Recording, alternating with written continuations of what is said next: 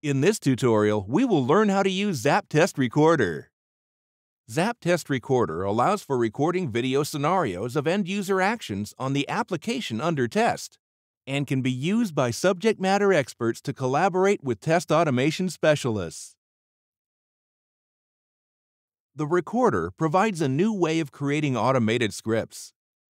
Subject matter experts can record the entire script scenario and transfer the recorded material to the automation specialist, who will easily process this recorded scenario and create an automated script.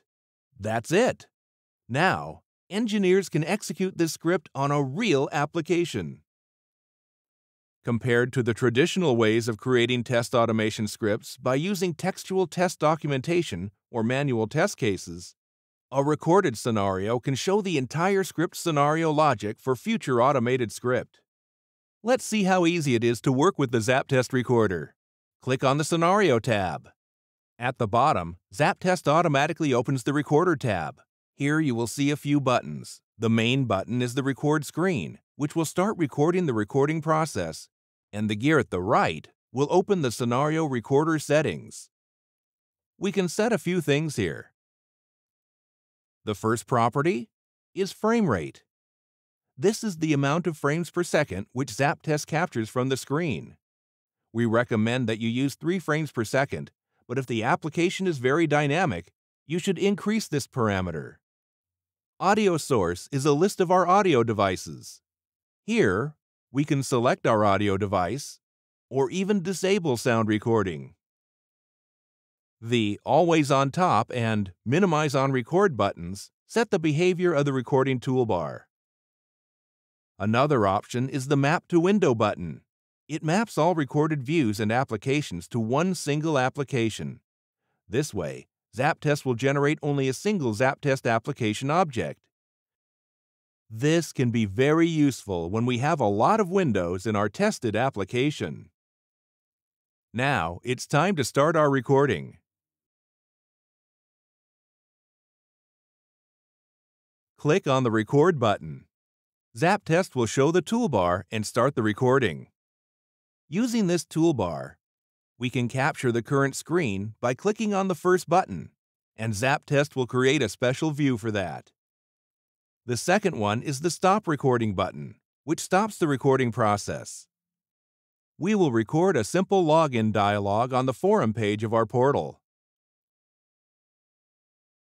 After clicking on the Stop button, ZAPTEST will switch the recorder and scenario tabs into a player mode. Using the recorded video scenario, the test automation specialist can review the test procedures and listen to the narration in order to understand precisely how to automate. Let's review the main user interface. There are 2 panels. The top panel is the Views panel. Contains each view ZAPTEST converts to a repository object. Our goal is to collect all necessary views that we are going to use in our script. We can also remove unused views from this list. The second panel is at the bottom. This is the player, where we can replay recorded scenario and create a view from any recorded frame. The player toolbar has the following buttons. The main button is the Play-Pause button. This button starts and stops playing the recorded scenario.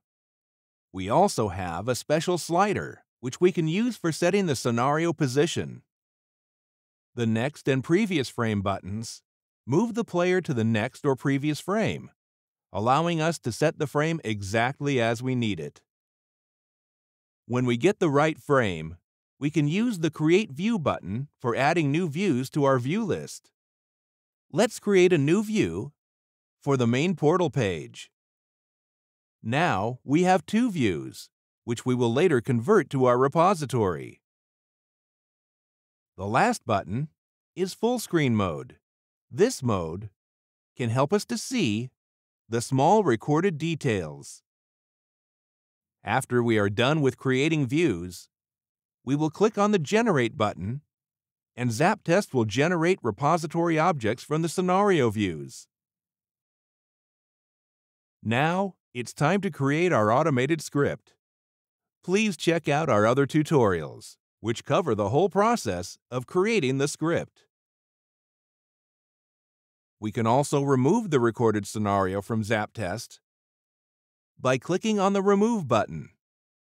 It will reduce the final size of the ZAPTEST module. Thank you for using ZAPTEST.